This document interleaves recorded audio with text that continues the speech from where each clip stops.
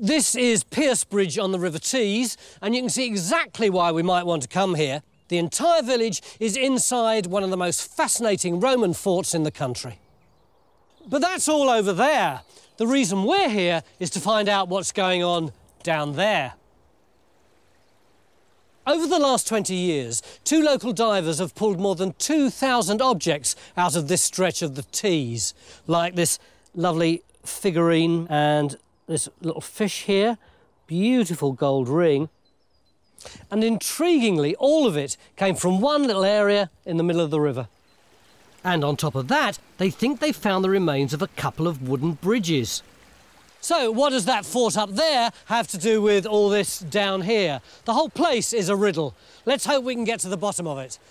The bottom of the river, that is, not the riddle. I mean, no, the bottom of the riddle, not the river. Whatever. We've got 3 days to do it.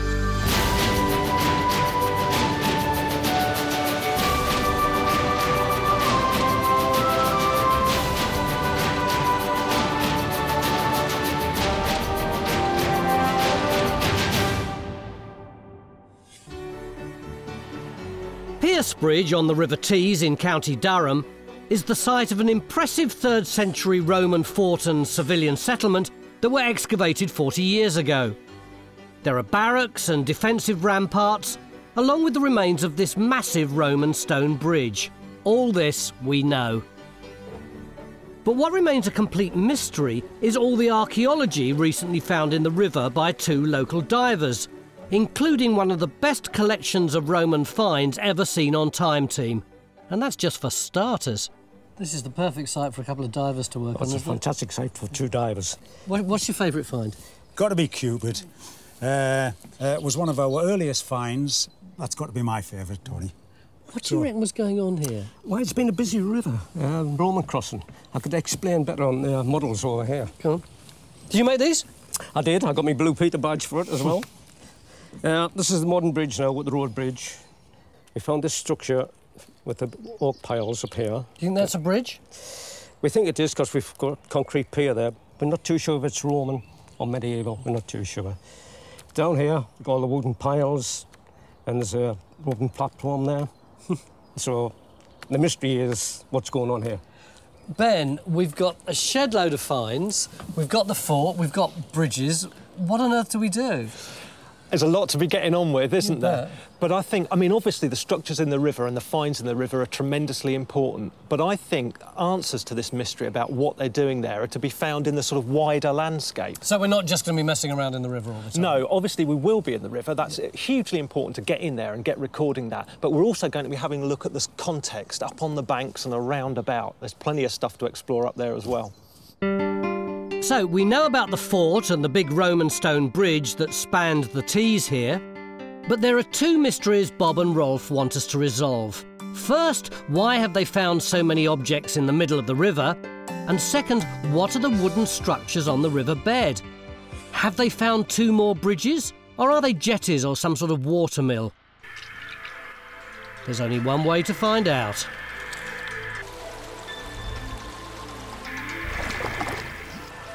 What I do want to do is get to the end of this timber just to give myself some idea of the size of this thing.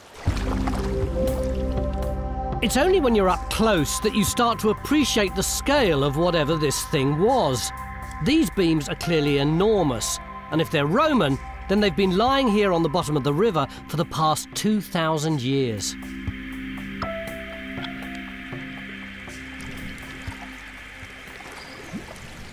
That's a good width. You could drive a modern lorry over that. And it's probably wider than that then. Oh, it is. Well, this disappears into the silt. It's going to be a lot longer.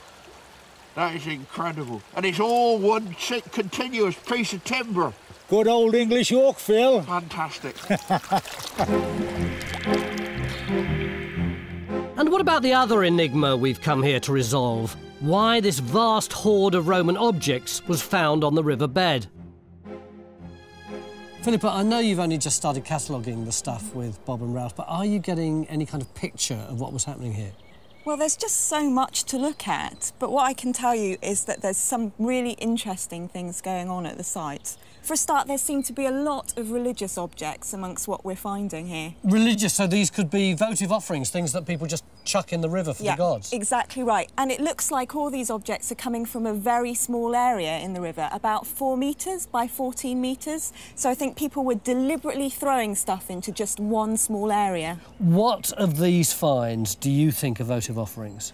Well, we've got here a little silver ring, which would be quite an expensive thing to just throw away. And it's got the inscription Dimart, which in Latin is to the god Mars. And then we've got here a copper alloy figurine of a ram, and the ram is the symbol of Mercury. So again, here we've got another god being represented. Well, all that makes sense to me as votive offerings, except why would you throw votive offerings into a river next door to a fort? Well, I've only just started looking at everything, but it really seems that the date of the material is before the date of the fort. Ah, so there could have been a religious site here before the fort was built? Yeah, definitely. I think there must be a Roman temple or shrine somewhere close to where these finds went in the river.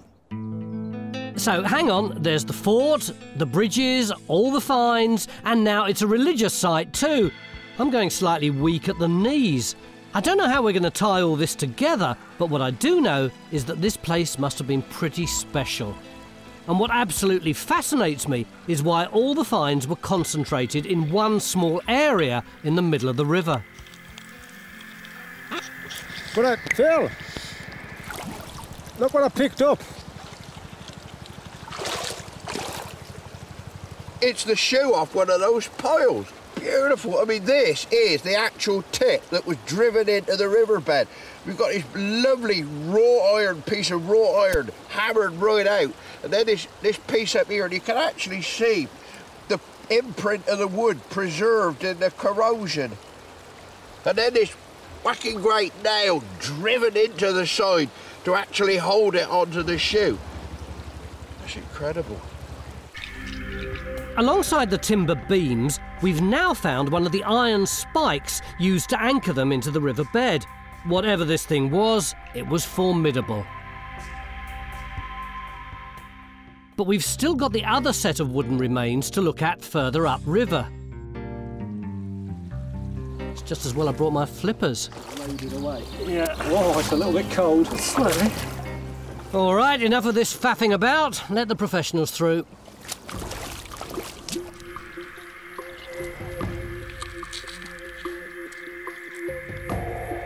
There are no horizontal timbers this time, just the remains of a wooden post.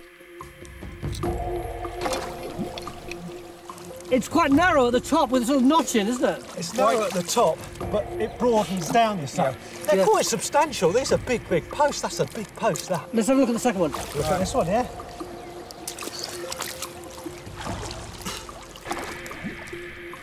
In fact, Bob and Rolf have found 7 posts in 2 parallel rows.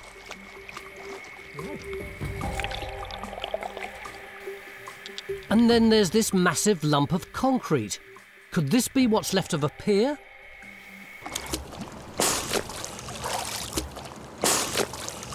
Do you think it could be Roman? I think there's every chance it could be, yeah. There's a lot like a bridge or a jetty or something. I mean, those posts are big and big lumps of concrete. It's quite extraordinary. We've got some substantial remains over there, which we think might have been part of a big Roman bridge. Phil thinks he's got a second Roman bridge over there. We seem to have another bridge here. This site's getting curiouser and curiouser.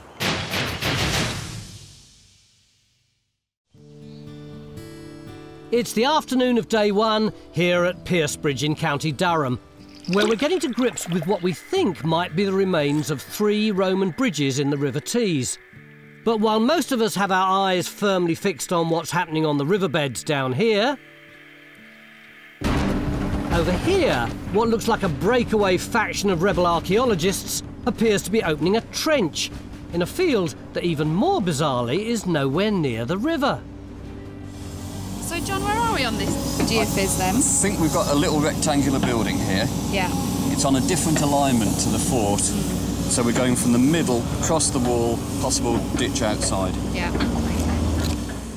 I have two big questions about this site. Firstly, why are we excavating this little field when the river's actually about 200 metres in that direction? But secondly, and probably more importantly, what on earth is Mick Aston doing here? Mick wasn't scheduled to be on this dig.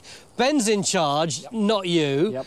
You don't like Roman archaeology, and yet you wheedled your way into it. Yeah, well, it's because it's County Durham and it's the Tees Valley. And we've done quite a lot of sites in this area already. And I'm interested in where this fits in to the overall picture, because we're very near Stanwick, which is a big prehistoric complex. And we're in the Tees Valley, where we've got Gainford and Barnard Castle from the medieval period. Do you see that, John? The reason he's here has got nothing to do with the Romans at all. He's interested because of what might have preceded the Romans and what came after them. Yeah. But Ben, you're interested in the Romans, Definitely interested in the Romans, yeah. And the reason why we're here is because there's been a lot of excavation around Piercebridge. Wonderful tomb here, you know, you just feel the weight of it, a huge amount of excavation. But it's all taken place over there to the east. Loads of buildings, some sort of village-like settlement over there, but no one's actually been over here on the west side. Have we got a small village just contained over there? Have we got something much larger, something like a small town? Mick, do you think whatever we find here might help us illuminate what's going on down at the river? Yeah, I think so. I mean, this has never been looked at. So... well, it has been now. Except for this morning with you, Dan. Yeah, but, so we don't know what's here, really. Well, we do. We're starting to get a really exciting picture, I think.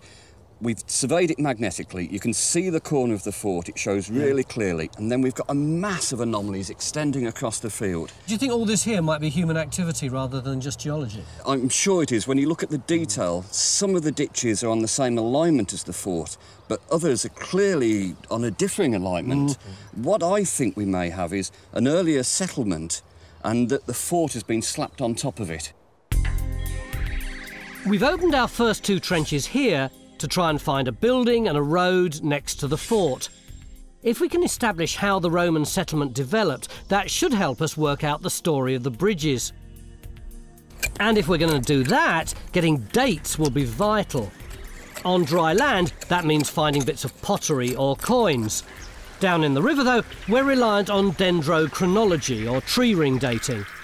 And if you've ever tried sawing wood underwater, you'll appreciate that's not quite so easy. Mick, it's organised chaos out there. Henry's doing something with his GPS. We've got Bob and Rolf scrabbling away for finds. We've got Mick the Dig sawing. Is it worth it? What is it we're trying to find out? Oh, it's fantastically worth it. I mean, if he could come up with the felling dates of the timbers from the tree rings, and therefore the likely date the bridges are built, we start to get a chronology of the structures in the riverbed. What about what Henry's doing?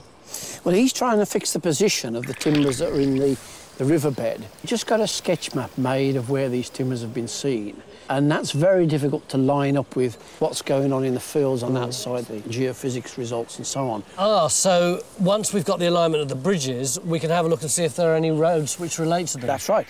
So it should help to sort out what's gone on with the various crossings of the river at this point.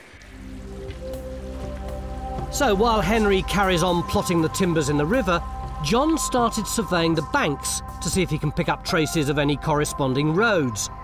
He's looking for one in particular, Deer Street, the Roman equivalent of the M1 that we know came crashing through here somewhere close by. Back in Trench 2, next to the fort, we've had a small breakthrough, our first find. Naomi? Yeah? You've got a little bit of bone here. Presume that's animal bone. I think there's, is that some kind of butchery mark on That's there? definitely a butchery mark. It's, it's a rib from a large mammal, such as like a horse or a cow. So yeah, evidence of butchery. The good news is we've found evidence there was human activity next to the fort. The bad news is we don't know when. Though it looks like we might be getting a date from the river. So what do you think, Meg? It's wooden, but it's not got that many rings in it. There's only about 30 in this piece, and I need 50 plus. So can you do anything with it? Not with this one, but we're going to try and sample more of the timbers that's down there. If you do find a piece that's got 50 or more rings in, will you be able to date it for us before the end of our 3 days? Yes, if I can find the right sample. I do have a problem, there aren't that many Roman chronologies around here. But if I find the right piece of wood, I'm pretty sure I can do something with it. Right, still no date. But it's only day one, plenty of time to go. Meanwhile, I don't know what John had with his cornflakes this morning, but he's already finished geophysing in this field. We were hoping he might pick up traces of any roads running down to meet our bridges. There's your bridge, Ben, cutting through here. There's no sign in my data of a sort of road going on a north-south alignment. I mean, clearly we've got lots of responses. We've got these very, very strong ditch-like responses, but there, in the middle of the field there, where the sheep are, we've not gone quite as far as your bridge yet, Phil, but at the moment, we're not really answering all the questions. I'm not quite so worried. This is good stuff. There's great anomalies there. Maybe this is a roadside ditch. It's just that the road has to curve round to take this steep incline down to the river. So, even though there's no trace of one, Ben's convinced there is a road here somewhere. So we're going to open a third trench to try and find it. Not that we're clutching at straws. All the time we've been here, we've been concentrating on the River Tees, looking at the fantastic finds and the structural remains of the three bridges. But there's an elephant in the room which we've completely ignored, and that is this fort. It's huge, isn't it? We've got this massive eastern gateway here, we've got barracks here. There's enough room for a whole army. Guy, where are those big eastern gates on the ground? You're walking right under it now, so come and sit down here. Yeah. Now, if it was Roman times, we'd actually be in the shade instead of having our heads burnt off, but we'd have the arch going right the way up, and that would be the left-hand side of this double arch into the fort. It is a big fort, isn't it? It's a substantial one. Hadrian's Wall isn't far, is it? Is that why this place was built? Not this particular fort, because Hadrian's Wall itself predates this fort by around 130, 140 years. But presumably there would have been a fort here before this in order to guard the river crossing. You'd think, wouldn't you? Yeah. But there's been no evidence of that found. But this place has to be all about the river crossing. The Romans arrive in this part of the world in the late 1st century AD. This is one of their main thoroughfares, right up into northern Britain. I can't imagine there wasn't an earlier fort here, but so far, one has not been found. Finding the missing early fort would be a big breakthrough because it could help explain the position of the bridges. Back in Phil's trench, there's no sign of any road, but he has made a remarkable discovery. I've got this fragment of skull in there. Is this a grave? I just need your confirmation. That is human. Yeah, that's no problem. Just by looking at it, you've got this nice uniform thickness, and that is just screaming at me that is definitely human. Because look, what else I found? I was just... Aha! Look, that's a piece of a very small shell bracelet. That is lovely. What do you think? Ah, tailor-made, isn't it, really? Look at that. Just add it to the collection? ideal, yeah. So you never know whether it is for a child or an adult, would you? No. Cheeky. In the meantime, Ben's got us orienteering up on the escarpment overlooking our site. He's convinced this is where we might find the missing early fort. It's a stunning view, but that's not why you brought me up here, is it? No, I said we've got to get out of the river and look on both banks as well. We've got to look around the river. And what a commanding position this is.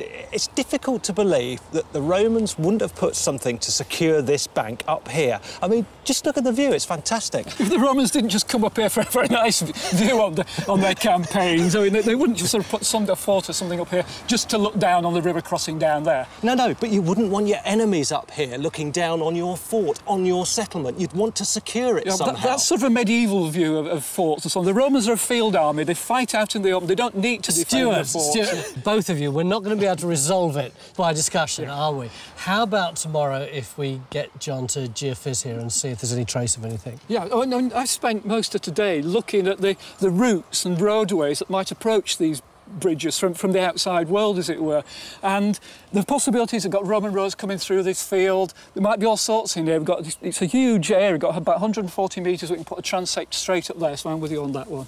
So it's the end of our day one. Have we got 3 Roman bridges? Have we got the roads leading up to them? Well, there's our hotel down there, so it'll be easy for John to get up at 6:30 tomorrow morning, come up here, geophys, and he'll have the answers for us before we finish breakfast. Beginning of day 2 here at Piercebridge in County Durham, where the meadow flowers are out, the larks are singing, and it looks like being the hottest day of the year, so all our archaeologists are feeling very positive. I am, because at last I'm walking on something Roman. We've got evidence of 2 Roman bridges over there somewhere in the River Tees, but this is the 3rd one that's already been excavated. Although, forgive my ignorance, Ben, but this looks more like a road to me than a bridge. Don't worry about that for the time being. Don't worry about that. Have a look at this. Yeah.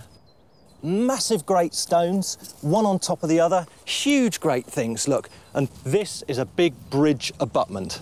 An abutment meaning? Well, it's the edge of the bridge. It's the bit on the bank that sort of consolidates the whole thing. So where's the far bank? Ah, we don't actually know. I don't understand what's going on at all. You don't know where the far bank is. We've got a bridge which appears to be in the middle of a field rather than over a river. What's going on? Yeah. What it tells us is that rivers are dynamic things. We're not looking at the landscape that the Romans would have seen it. You know, the river has shifted. So how does that impact on what we've got to do? In order to get to the bottom of this, to work out what the bridges were doing, why there's all those finds in the river, to get to the core of this mystery, we really need to understand the shifting courses of the river through time. And thanks to the shifting river, we can now see how this bridge was constructed. Paving to consolidate the riverbed beneath, with stone abutments and piers on top to support a timber superstructure. It's impressive, though since we don't have a date for it, we don't yet know how it fits into our story. Late last night, Ben got all excited about the possibility the missing early fort might be up here on the escarpment overlooking the river. So John was up there with the sparrows this morning to find out. Sadly, there's no sign of it, though what he has found is just as crunchy. I think this is really nice, though, because that must confirm the line of Deer Street through this field. I mean, clearly we've got the zebra effect here, you know, the black and white, the ridge and furrow ploughing. That's masking things, but there's no doubting that these series of anomalies show the road line. Yeah, I mean, this is what we're wanting to confirm, Ben, you know, whether Deer Street did come through here in one of its phases, and that seems to confirm its alignment exactly where we expect it to be, doesn't it? OK, so we've got these great anomalies. Can we be absolutely confident without excavation that's what we've got, or do we need to put a trench in? To me, excavation along the road line is actually key to understanding the routes and the bridges. OK, whereabouts then? Where do we put the trench? Well, I think anywhere in the middle of the field along this sort of line. John thinks he's located Deer Street, the big Roman trunk road that ran all the way to our site from York and on up to Hadrian's Wall. And as it looks like it could be on the same alignment as our middle bridge, we're going to open a 4th trench to find out. In the meantime, we're still trying to find a road on the north bank that ran down to Ben's Bridge here. So this sort of slightly raised area with the boulders in, I mean, that's not the road, is it? No, you'll see that in the side of the trench here, there's this sort of white fleck material. Yeah. And I think basically what it is, it's stone that's working its way down through the plough soil. If there is a road here, it's masked by all this topsoil, so we're going to have to remove that. But even if we can't find it, all isn't lost. Stuart thinks he's found another road running down to Ben's Bridge back on the other side. This is getting really exciting from my point of view, because what we're seeing is a link back to Stanwix Hill Fort, which is 3 kilometres down the road. Biggest Iron Age hill fort in this part of the world, major tribal centre. It's 320 hectares. It's a huge, huge site. But the really interesting thing that relates to is this routeway. It links Stanwix right down to Piercebridge here and heads towards where we've got the string line across the river and where there are some timbers in the riverbed. So there's an outside chance that the piles themselves are prehistoric and not Roman? It would be really nice if they were, wouldn't it? I mean, that'd be marvellous. This is terrific. John may have picked up Deer Street on Geophys. Now Stuart reckons he's identified an older prehistoric road running all the way up to Ben's Bridge here. So is the bridge also prehistoric? To answer that, we need a tree ring date. Though poor old Mick looks like he's still struggling. The problem is, I float Bob, and I can't get down deep enough to cut it. So I'm going to bring my stunt double in here, Bob. So Bob's going to have to go in there and do it. So basically, I need to get as low as you possibly can. Right.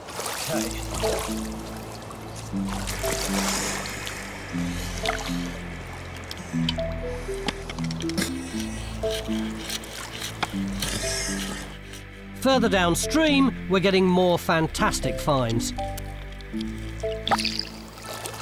Wait. Oh, hi. Oh, let's have a look. Ah. Oh. Gee. Yeah. Oh, that's beautiful, isn't it? What do you think that is precisely? Oh, well, we've got a very nice copper alloy pin there. Bronze to you and me. But it must be a hairpin of some description. Look, there's a little sort of piercing through the middle. But with this glass bead on the end. I think this is interesting about this is it means women. It must mean women. Yeah. And of course the Roman army is followed by, around by all sorts of women. Some wives, but also women of certain reputations only too happy to help those soldiers spend their earnings. So this is what that might be. I think so, yes. Wow. In all the excitement, I've completely forgotten about poor old Matt. He's been sweating it out over in the field next to the fort. Extending this trench has been really, really useful. Right. We had the first wall there. Yep. Inside of the building, and we've got the other wall just coming up underneath John there. Inside you can see we've got these stones here. I think it's collapsed wall or roof or something like that. And that is overlying this really lovely dark occupation layer down here with the kind of charcoal, absolutely chocker with pot and some lovely finds. Had this little spindle well, looks like it's made out of a pot base, I think. Looks like a bit of black burnished pottery that's been reused, doesn't it? Yeah, it's a spindle whirl, isn't it? A drop spindle for spinning wool.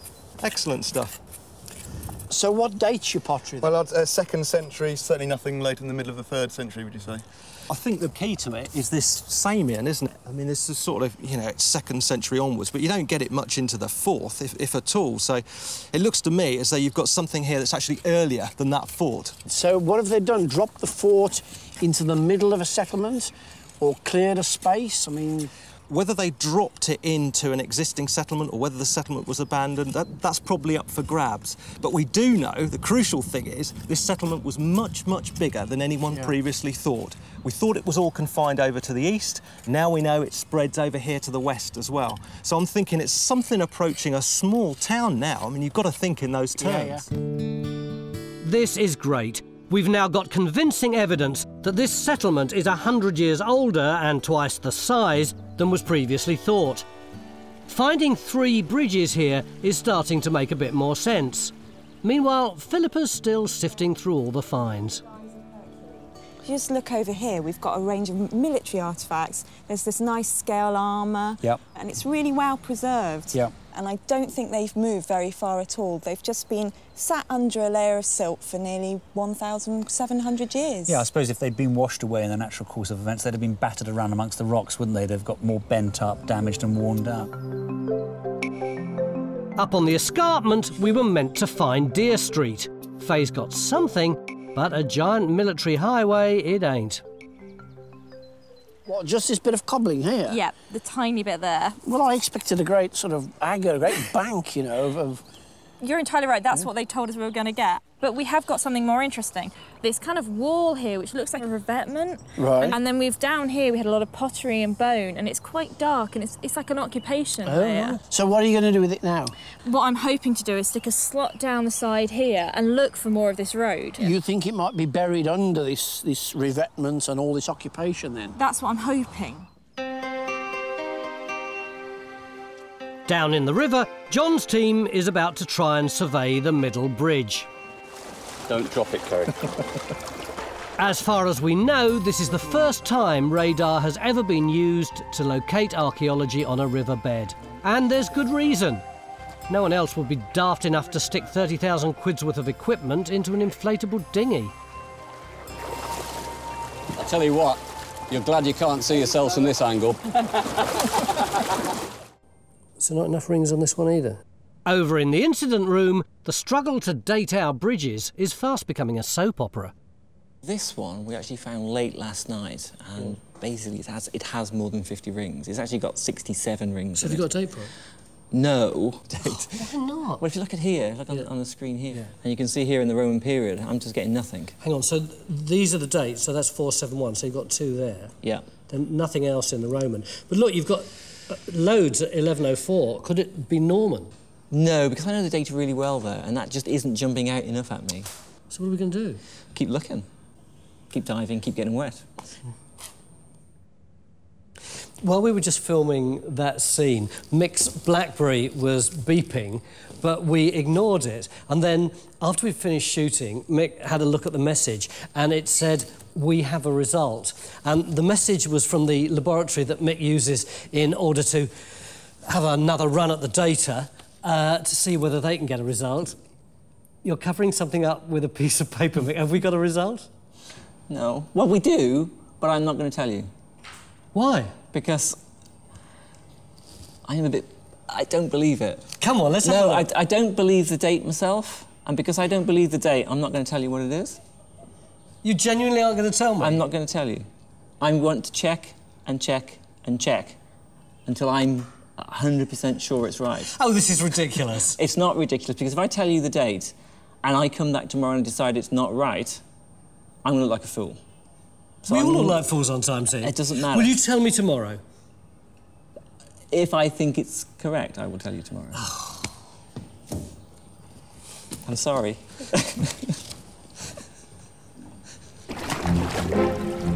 Back in the river, we're still messing about in boats.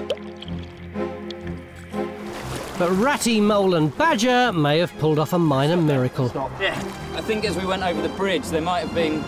I mean, when you could feel the wood under your feet, there was a very different response on the screen, so... might have worked. It's been another storming day. We've got archaeology coming at us from all sides, even if we still can't make sense of it yet. What's really gratifying is that all our painstaking detective work is beginning to pay off. We're on a roll. Phil, you put this trench in, didn't you, so that you could find the road? That's right, yeah. Well, you've got it, haven't you? There's a ditch there, and then that bit's humped, and a ditch on the other side. That ditch has got some old rubbish or something in it. Well, this seems to be one of those cases of a little knowledge is a dangerous thing, and... So I'm wrong? You're wrong. Yeah. We do have a ditch here, and we still think there's a good chance we've got a burial in there. Yeah. But what you failed to recognise is that, in fact, we've got another ditch in here, which we've not actually excavated. So we've got a ditch there, another ditch there, yeah, and then another ditch here. Hang on, why does that mean we haven't got a road? Because you only really need two ditches for a road, one on either side. The crucial thing is that they literally appear to be continuing straight out towards the river. So we can say pretty certainly that this river cliff has eroded back into the Roman town. Just beyond where this wire is, it plunges away down towards the river. And you're saying that there used to be settlement there and whoosh, it disappeared. Absolutely. It used to be the town. In the Roman period, it would have been way out there. But the other really interesting thing is that, do you see that white tag down there? I do. We had a superb Roman coin there, which Philippa's been having a look at. What you got, Philippa? It's a really nice silver denarius of Domitian. And Domitian is when? This coin dates to AD 79. So they were here at a seriously early date. Mick, great coin. Cracking date as well. And some more geophysics, John, hot off the press? Well, also excellent, as you can see. Yeah, I mean, we've extended the survey right along the riverbank now, and just look at the results. There's so much going on. It's so complex. I mean, a series of ditches, masses of pits. But what's really exciting, a whole series of stone buildings right along the riverfront. Now, normally, at the end of the day, if we had geophys like this, I would tell you exactly where we're going to put the trenches in tomorrow. But, guys, this is so complicated, isn't it? Yeah. I think we're going to have to think about it over a drink tonight, and we'll let you know tomorrow. Well, like the sound of that. Pint or two. Yeah, yeah.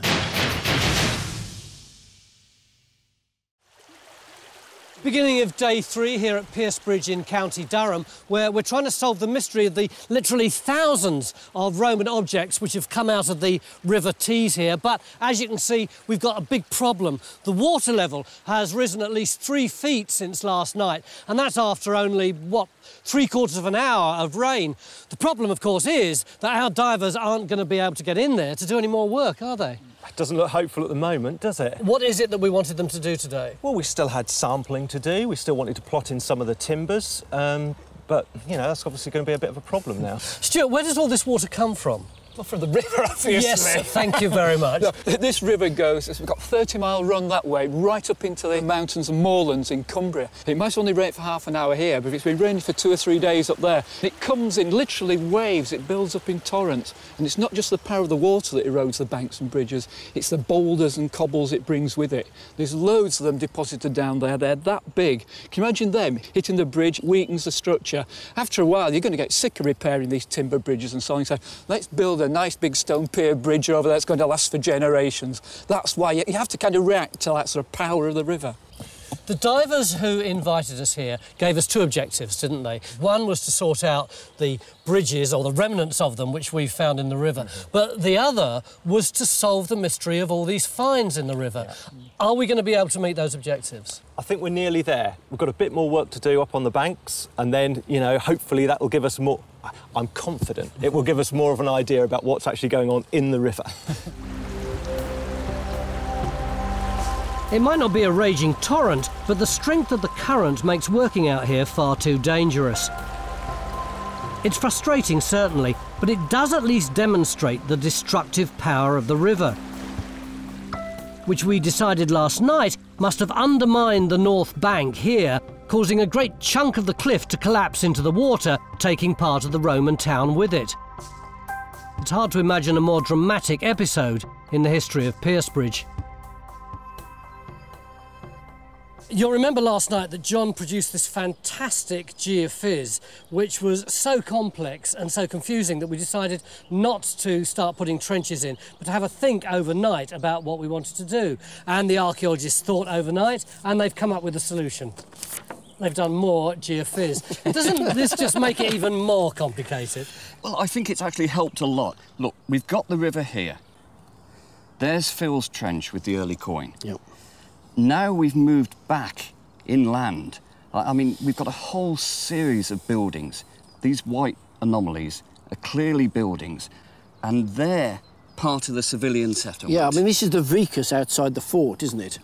But these buildings are clearly sat on top of these ditches. So how early are these ditches? Right. That's the important thing to find out. And I think if we put a simple trench across one of those ditches, we can establish whether it's military and whether it's part of the early fort. Mick, I don't understand why we're so interested in these ditches. What's so important about them that we need to date them?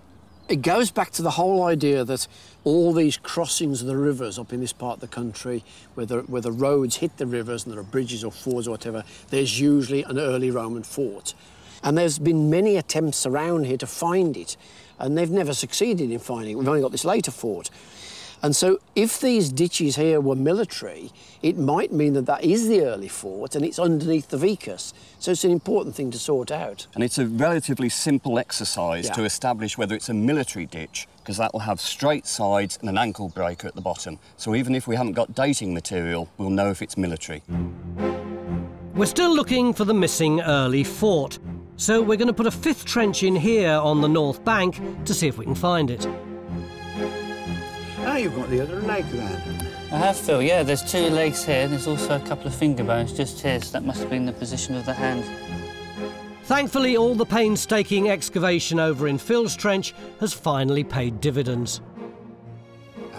So we are beginning to get a real impression of the layout of this body in the grave. Trench is 4 foot in old money, wide. So I guess the skeleton, the body, would be somewhere between, what, 4 and 5 foot tall? Oh, it must be, mustn't it, yeah. From the length of the skeleton, the bracelet and coin found next to it, we think this inhabitant of early Roman Piercebridge was likely to have been a young woman. And as it was the custom to bury people alongside roads, we're convinced there was a road somewhere nearby, even if we haven't found it with our trench.